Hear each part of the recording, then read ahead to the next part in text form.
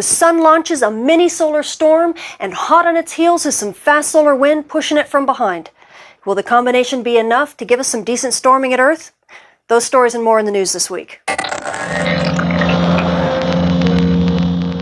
Solar activity really picks up this week. We've had a new region emerging on the Earth-facing disk, and no sooner than this thing pops up, then bam, you see that right there? That is a mini solar storm that was launched in the Earth strike zone. It is now headed towards Earth, and because we have this long finger of a coronal hole, we have some fast solar wind that's also headed towards Earth.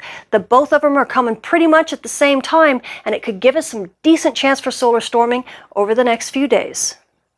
Switching to your M-flare threat meter, you can see we are extremely low still when it comes to X-ray flux. We're hovering just below the B floor. There's really no chance for any big flares, so no threat for radio blackouts, which is really good news for you GPS operators, especially on the day side. The bad news, of course, means that we barely have any solar flux as well. We are struggling at just about the low end of marginal for you amateur radio operators to support propagation, and unfortunately, this trend is going to continue for the foreseeable future.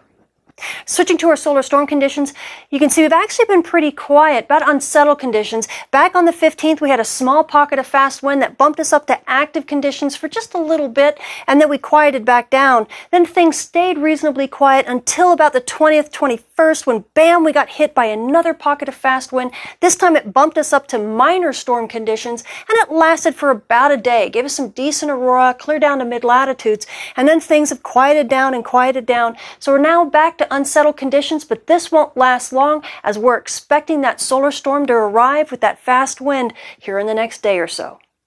And these recent solar storms, although they have not lasted all that long, they still brought beautiful aurora all around the world.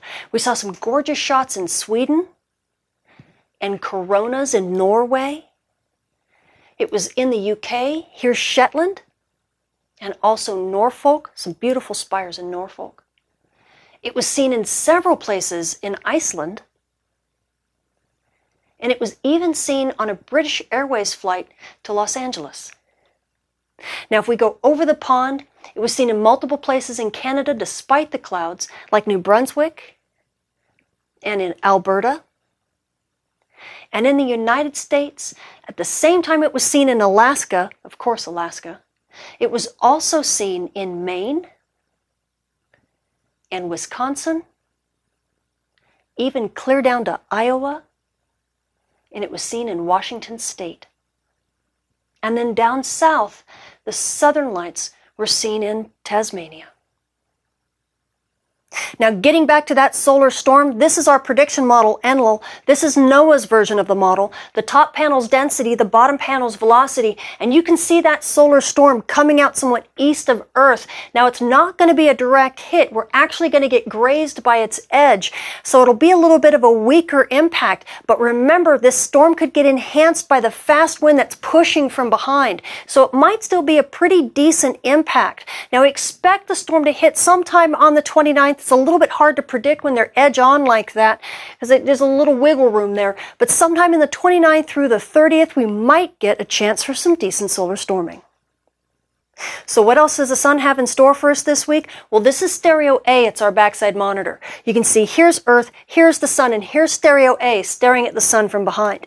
And when you look at the backside of the sun right now, where are the active regions? There's nothing right now. It's completely quiet. We're getting close to solar minimum, folks, and this is the story. The one nice thing that we see, though, is that from the north, we can see two dark coronal hole-like fingers.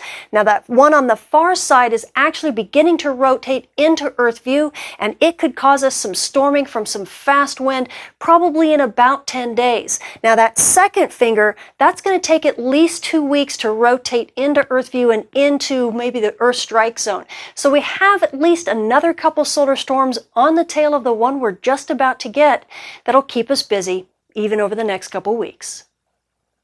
Switching to your solar storm conditions and aurora possibilities over the coming week, we are anticipating the hit from that mini solar storm that's being enhanced by that fast wind from behind. At high latitudes, NOAA is giving us about a 55% chance of a major storm, with storming conditions to continue into the beginning of December. At mid-latitudes, we're only expecting active conditions with about a 20% chance of a minor storm. And again, conditions should continue into the beginning of December before things settle down. Now, that's good news for you aurora photographers. For you amateur radio operators, expect some disruptions, especially on the night side. You GPS operators at high latitudes, especially near aurora, you could have problems. But you low latitude GPS operators should like this. The solar storm will give you some decent stability so that you can use your GPS more at night. Switching to our solar flare and particle radiation storm outlook over the coming week, everything is still in the green. We have very little risk for any big flares right now. Region 2689 is the only numbered region on the disk, although we are watching one that's emerging very slowly. But meanwhile, the solar flux is hovering just barely in the yellow. We're not in poor conditions yet for you amateur radio operators. We're still marginal, but we're just barely hanging on. And with this solar storm, expect some propagation issues, especially at night, over the next few days into the beginning of December before things get a little bit better. So the space weather this week is looking really exciting. We have a mini solar storm that's being chased by some fast wind, and hopefully that combination will bump us up to some decent storm levels. We could even get aurora down to mid-latitudes over the next few days and into the beginning of December. So you aurora photographers, make sure you charge your batteries. Now you amateur radio operators, I know you're groaning. We're barely hanging on to propagation as it is, and now you have to deal with a solar storm that's going to disrupt things, especially on the Earth's night side. But that's just going to be for a couple days, and then things should settle back down, and you'll probably get a nice week of quiet. So hopefully that solar flux will stay up at the marginal levels for you, so you can enjoy that quiet for at least the first week of December. I'm Tamitha Skov. Thank you for watching.